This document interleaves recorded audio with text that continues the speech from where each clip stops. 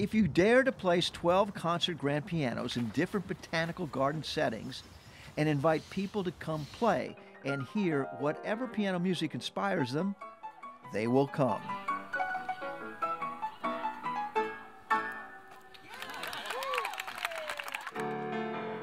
Hundreds of pianists from all music genres and thousands of piano music devotees have been descending on San Francisco's Botanical Garden for 10 days each September for these free-form, all-day piano recitals called Flower Piano. So that whole kind of recital vibe is kind of subverted with what we're doing. So we don't have to go shh all the time. Yeah, it's just a much more comfortable, fun environment to share with friends. Yeah, I'm gonna shoot some screws on the front leg. Dean Mermel and Mauro Fortissimo share a common love of the piano and a healthy disdain for indoor piano recitals confined to overly controlled environments. Things in the concert hall, you know, people are kind of quiet and don't move and they're kind of stiff. I think this is a bit liberating to play outdoors.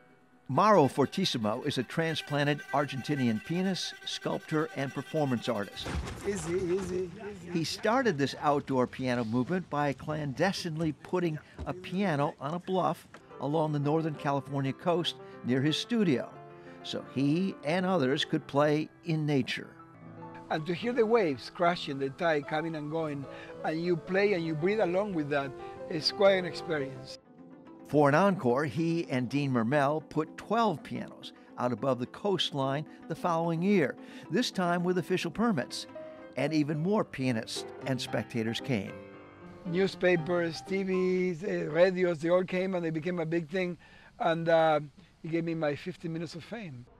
It also caught the attention of San Francisco city officials and art patrons looking to celebrate its Botanical Garden's 75th anniversary with something special and participatory.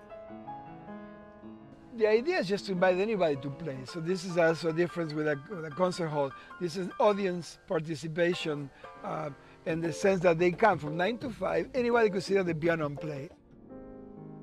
From 12 to 3 during the day-long sessions, several of the pianos are reserved for professionals, like Hunter Nowak. He has been doing piano recitals in unique open spaces around the country. Most of the performances are more spontaneous. Joseph Torres took advantage of the setting and the moment to play before a public audience for the first time.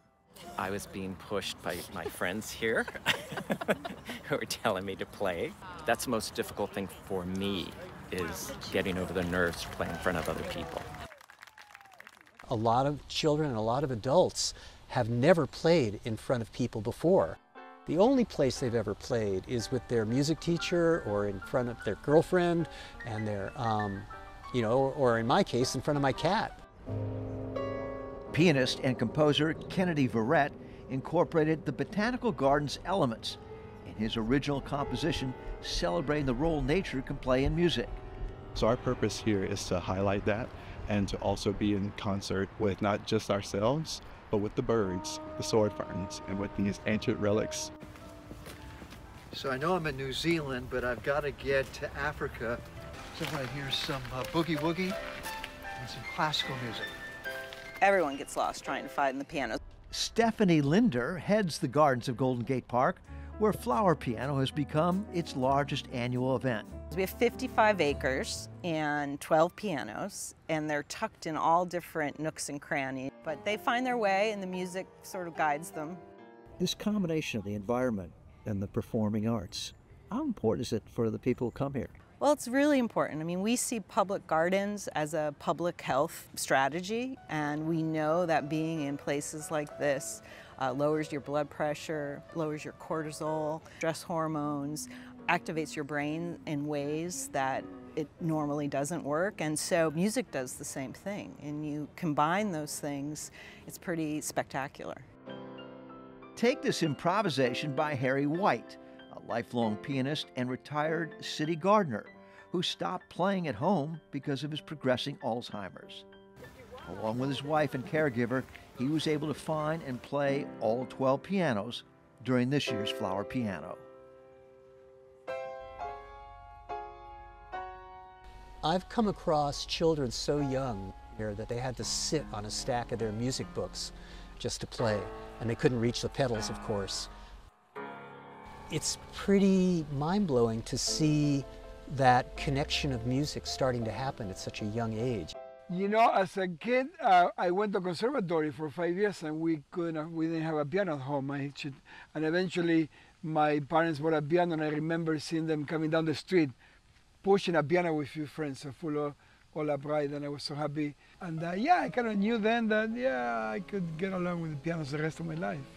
Maro's lifelong love affair with the piano includes salvaging discarded pianos he collects and restores for these outdoor events, otherwise destined for the dump and landfill.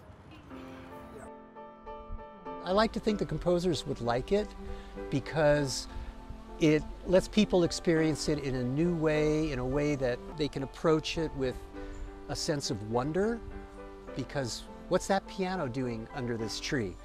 You know, it's the kind of thing where it kind of short circuits your brain for a second and lets something else come in. By taking a piano out of its comfort zone, these flower piano events are connecting piano music to more people each year in their comfort zone. For the PBS NewsHour, I'm Mike Cerre in San Francisco's Golden Gate Park.